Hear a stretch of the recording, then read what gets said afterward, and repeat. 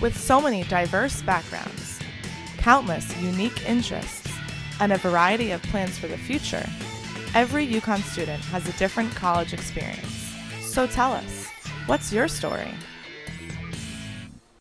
My name's Ethan Butler. I'm a chemical engineering student entering my senior year, and I come from Southbury, Connecticut.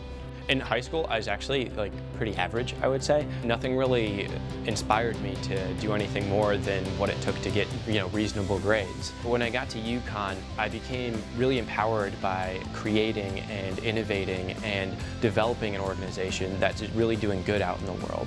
I'm the president of Engineers Without Borders, and it is a nonprofit humanitarian organization that partners with communities abroad in order to improve their overall quality of life. The specific community we work in is called La Prusia, and it's just off the southwestern border of the city of Granada in Nicaragua. Basically, they rely on this roadway that connects them to the city, and it really is a way of life for them. However, during the rainy season, it completely floods out.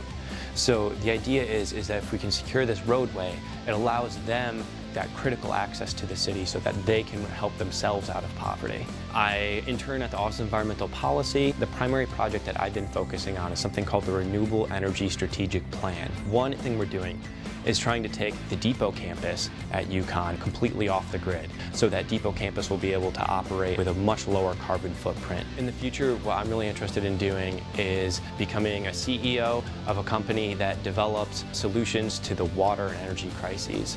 If I were to name one person that has given me the most impact, it would be my research advisor, Professor McCutcheon. I don't think a lot of people get the chance to manage an undergraduate group, to write grants, to create their own project from the ground up.